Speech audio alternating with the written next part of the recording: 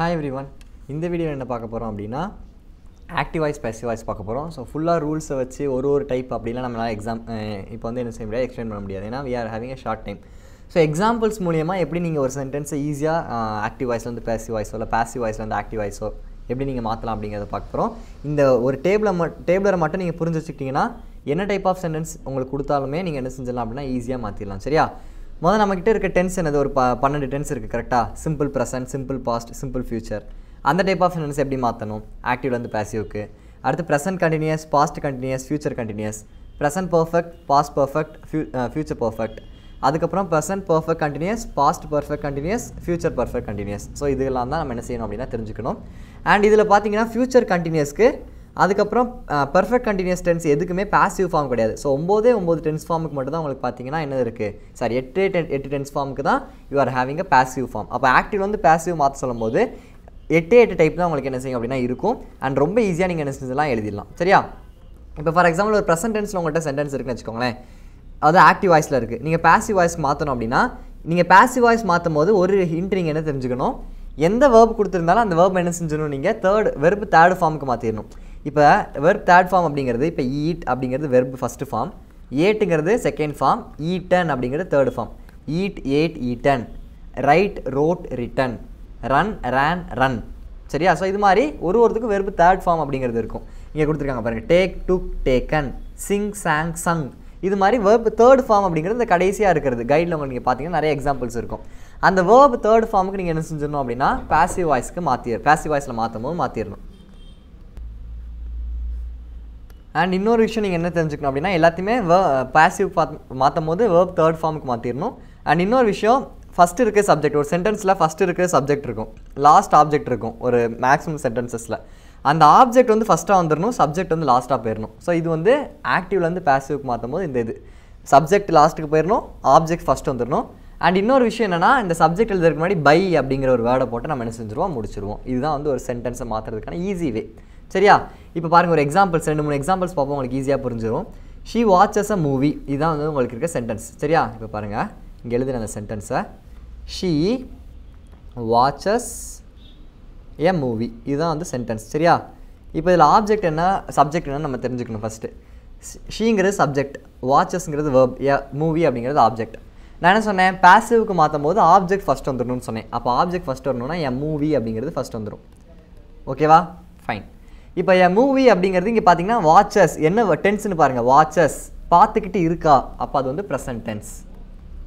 So present டென்ஸில் இருந்துச்சு என்ன செய்யணும், இஸ்ஸு இல்லை ஆர், அதுக்கேற்ற மாதிரி இங்கே கொடுத்துருக்கிறத பொறுத்து இஸ்ஸோ ஆரோ நம்ம என்ன செஞ்சுக்கணும், ஆட் பண்ணிக்கணும். உங்கள் ரூலில் பார்த்தீங்கன்னா கொடுத்துருப்பாங்க, எங்கே கொடுத்துருக்காங்க இங்கே பார்த்தீங்கன்னா இந்த ப்ரெசன்ட் டென்ஸில் என்ன செஞ்சுருக்காங்க, ஆம், இஸ், ஆர், இந்த மூணில் ஏதாவது ஒரு வேர்டை ஆட் பண்ணணும். இப்போ நம்மளுக்கு வந்து ஆம் வருமா, இஸ் வருமா, ஆர் வருமா அப்படிங்கிறத இங்கே நம்ம வச்சிருக்க ஃபஸ்ட் வேர்டு வச்சு தான் பார்க்கணும். ஏன் மூவி அப்படிங்கிறது ஒரு மூவியை தான் குறிக்குது. அப்போ ஒரு மூவி அப்படிங்கிறது சிங்குலர். ஸோ சிங்குலர் அப்படின்னா எஸ், மூவிஸ் அப்படின்னா ஆர் போடலாம், ஒரே ஒரு மூவியை தான் இங்கே குறிக்குது. ஸோ அப்போ இஸ். அண்ட் வாட்ச் அப்படிங்கிறது என்னவா மாறிடும், எல்லாத்தையுமே வேர்ப் தேர்ட் ஃபார்முக்கு மாற்ற சொல்லிட்டேன். ஸோ வாட்ச், வாட்ச்டு தான். சரியா? ஸோ அப்போது வாட்ச் அப்படின்னு தான் வரும், வேர்பு தேர்ட் ஃபார்ம். இந்த இஸ்ங்கிறது ப்ரெசன்ட் டென்ஸ்னால ஆட் பண்ணியிருக்கோம் சிங்குலர், அண்ட் வாட்ச்டு அப்படிங்கிறது வேர்பு தேர்ட் ஃபார்ம். சரி, இப்போ வந்து நான் என்ன சொல்லிட்டேன், சப்ஜெக்ட் லாஸ்ட் கொண்டு வரணும்.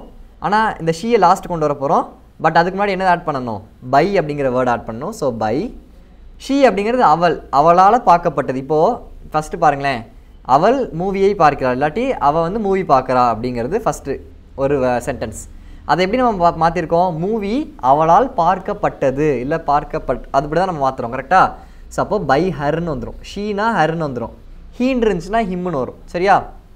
அப்போது ஆப்ஜெக்ட்டுங்கிறது மூவி, அதை ஃபஸ்ட்டு கொண்டு வந்துருங்க. ஒரே ஒரு மூவி அப்படிங்கிறனால இஸ் ஆட் பண்ணியிருக்கோம், ப்ரெசன்ட் டென்ஸ்னால இஸ் ஆட் பண்ணியிருக்கோம். பாஸ்ட் டென்ஸாக இருந்தால் வாஸ், வேர், அது மாதிரி ஆட் பண்ணணும். அந்த ரூல்ஸில் நம்மளுக்கு கொடுத்துருக்காங்க. அண்ட் வாட்ச் அதோட வேர்ப் தேர்ட் ஃபார்ம் வந்து வாட்ச்டு, பை அப்படின்னு ஆட் பண்ணிவிட்டு சப்ஜெக்ட் வந்து நம்ம என்ன செஞ்சிட்டோம், ஹர் அப்படின்னு மாற்றிட்டோம். இன்னொரு எக்ஸாம்பிள் பார்ப்போம், நிறைய எக்ஸாம்பிள்ஸ் பார்த்தா தான் உங்களுக்கு புரியும். He will buy a car. சரியா? நல்லா பாருங்கள், he will buy a car. சரி, இப்போ இதில் பார்த்தீங்கன்னா இது subject, will buy verb, a car அப்படிங்கிறது பொருள், ஆப்ஜெக்ட். அப்போ ஃபஸ்ட்டு எ கார் தான் வரப்போகுது, ஏன்னா அதான் ஆப்ஜெக்ட், எ கார். இங்கே பார்த்தீங்கன்னா இதில் ரூல்ஸ் பாருங்கள், future tense, வில்லுங்கிறது future tense. So will வந்து என்ன ஆட் பண்ணணும், ஒரு வேர்டு புதுசாக ஆட் பண்ண போகிறோம், பி அப்படிங்கிற வேர்டு நீங்கள் ஆட் பண்ணணும். ரூல்ஸ்லேயே இருக்குது, வில் வந்தால் பி ஆட் பண்ணணும், ஐஎன்ஜி வந்தால் பீயிங் ஆட் பண்ணணும். நல்லா பார்த்துக்கோங்க. பாசிவ் ஃபார்முக்கு மாற்றும் போது வில் வந்தால் பி ஆட் பண்ணணும், வில்லோ ஷாலோ வந்துச்சுன்னா. அண்ட் ஐஎன்ஜி வந்துச்சு அப்படின்னா, ஏதாவது ஒரு வேர்டோட ஐஎன்ஜி வந்துச்சுன்னா பீயிங் அப்படிங்கிற வேர்டு ஆட் பண்ணணும். எப்போ பாசிவ்க்கு மாற்றும் போது. இங்கே வில் வந்திருக்கு, ஸோ வில் பி. பையோட வேர்ப் தேர்ட் ஃபார்ம் என்னது? பாட். அதுக்கப்புறம் ஹீ இங்கே கொண்டு வர போகிறோம். அதுக்கு முன்னாடி பைங்கிற வேர்டு எக்ஸ்ட்ரா ஆட் பண்ணிக்கணும். ஹீ வந்து என்ன ஆயிரும் அப்படின்னா ஹிம்மா மாறிடும். சிம்பிள், ஈஸியா. ஓகே, இது எல்லாமே நம்ம இப்போ என்னதில் பார்த்தோம்? ப்ரெசன்ட் டென்ஸில் பார்த்தோம். இப்போ ஒரு கண்டினியூஸ் பார்ப்போம். I am drawing a picture. So பிக்சருங்கிறது தான் ஆப்ஜெக்ட், ஸோ அது ஃபஸ்ட் வந்துடும். எ பிக்சர். டிராயிங் ஐஎன்ஜி வந்திருக்கு, அப்போ என்ன செய்யணும்? ஐஎன்ஜி வந்துச்சுன்னா பீயிங் ஆட் பண்ணணும். ஸோ ஒரே ஒரு பிக்சருங்கிறனால இஸ்ஸு, ஐஎன்ஜி வந்தனால being. A picture is being. ட்ராவோட verb third form வந்து ட்ரான். பை ஐ வந்து மீயாக மாறிடும். என்ன சொல்கிறேன் புரியுதா? I am drawing a picture, இதுதான் சென்டென்ஸ். இது பார்க்க உங்களுக்கு ரொம்ப ஒரு மாதிரி என்ன புதுசாக சொல்கிற மாதிரி இருக்குது அப்படின்னு சொல்லலாம். பட் நிறைய எக்ஸாம்பிள்ஸ் பார்த்தீங்கன்னா உங்களுக்கே புரிஞ்சிடும். நிறைய ரூல்ஸ் இருக்குது, நிறைய டைப்ஸ் இருக்குது. இப்போ நான் ஒன்றா ரூல்ஸ் வச்சு எக்ஸ்பிளைன் பண்ணிட்டு இருக்க முடியாது. ஈஸியாக வருது எப்படி மாற்றலாம் அப்படின்னு தான் நான் சொல்லிட்டு இருக்கேன் உங்களுக்கு. சரியா? எ பிக்சருங்கிறது ஆப்ஜெக்ட், ஸோ அது ஃபஸ்ட் வந்துடும். எ பிக்சர். சரியா? ஆம் டிராயிங் ஒரே ஒரு பிக்சர் தான், singular, present tense. So present டென்ஸ்னால is போட்டேன் சிங்குலரில். டிராயிங் அப்படிங்கிறதுல ஐஎன்ஜி வந்திருக்கு, ஸோ ஐஎன்ஜி வந்தால் என்ன ஆட் பண்ணணும்னு மேலே சொல்லியிருக்கேன்? பீயிங் ஆட் பண்ணணும்னு சொல்லியிருக்கேன். இஸ்க்கு அப்புறம் தான் பீயிங் ஆட் பண்ணணும். Is being. டிராயிங் அப்படிங்கிறதோட வேர்ப் தேர்ட் ஃபார்ம் என்னது? ட்ரான். ட்ரான். சரியா? ட்ரான் பை ஐ வந்து என்னவா மாறிடும்? மீன் வந்துடும். ஷீனா ஹெர்னு மாறுது, ஹீனா ஹிம்னு மாறுது, அது மாதிரி ஐ அப்படிங்கிறது மீன் வந்துடும். சரியா? இது ஒரு டைப் ஆஃப் எக்ஸாம்பிள். நெக்ஸ்ட்டு இப்போ பார்த்தீங்கன்னா பாஸ்ட் டென்சஸ்லாம் சில இது பார்ப்போம். அது மாதிரி சம்டைம்ஸ் ஒன்றுமே இதே இல்லாமல் க்ளீன் திஸ் ரூம் அப்படின்னு கொடுத்துருவாங்க. இப்போ இந்த மாதிரி டைப் ஆஃப் கொஷின்ஸ் பாருங்களேன். க்ளீன் திஸ் ரூம், இதில் வந்து சப்ஜெக்டும் இல்லை. இப்போ இதில் எதாவது சப்ஜெக்ட் இருக்கா, இல்லை எதாவது ஆப்ஜெக்ட் இருக்கா? ஒன்றுமே இல்லை. ஒரு இம்பரேட்டிவ் சென்டென்ஸ். ஸ்டார்டிங்கே ஒரு வேர்போடு ஆரம்பிக்குது. Clean, study this question, close the door. இது மாதிரி ஒரு ஆரம்பிக்கும் போதே ஒரு என்ன சொல்கிறது, வேர்போடு ஆரம்பிச்சிச்சு அப்படின்னா அது எல்லாமே இம்பரேட்டிவ் சென்டென்சஸ். அந்த இம்பரேட்டிவ் சென்டென்ஸஸ்க்கு நீங்கள் எப்படி எழுதணும் அப்படின்னா, இப்போ க்ளீன் திஸ் ரூம் இல்லை ஆப்ஜெக்ட் இருந்தால் நம்ம ஃபஸ்ட்டு கொண்டு வந்துடலாம். This room is cleaned by அப்படின்னு போட்டு சப்ஜெக்ட் எதாவது இருந்தால் நம்ம போடலாம். பட் இங்கே அப்படிலாம் போட முடியாது, யாரையுமே குறிக்கலை, சப்ஜெக்டே இல்லை. அப்போ நம்ம என்ன பண்ணணும் அப்படின்னா, லெட் திஸ் ரூம் ஆரம்பிக்கும் போது எப்படி ஆரம்பிச்சிருக்காங்க பாருங்கள். Let this room B cleaned, இப்படி தான் எழுதணும். சரியா? க்ளீன் த ரூம் எப்படி மாறும்? Let this room B cleaned. Clean the floor, இல்லாட்டி டோன்ட் ப்ளக் த ஃப்ளவர்ஸ் அப்படின்னு கொடுத்துருக்காங்க.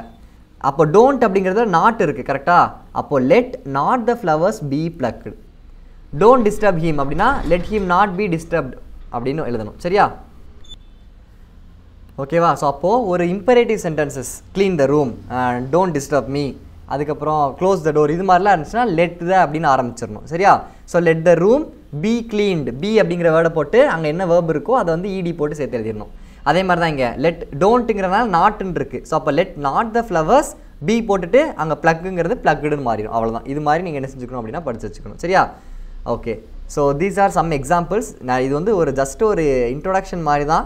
இதை வச்சுட்டு ஒரு ஐடியாவோட நீங்கள் பார்க்கும்போது இன்னும் நல்லா புரியும். இதில் ஒரு ரூல்ஸுமே நல்லா எக்ஸ்பிளைன் பண்ணியிருப்பாங்க வே டு சக்ஸஸ் கைடில். ஜஸ்ட் நீங்கள் பார்த்தீங்கன்னா உங்களுக்கு புரிஞ்சுக்கலாம். சரியா? ஸோ ஜஸ்ட் ஒரு சின்ன ஐடியா கொடுக்குறதுக்கு தான் இந்த ஒரு video. Keep preparing. All the best. Thank you.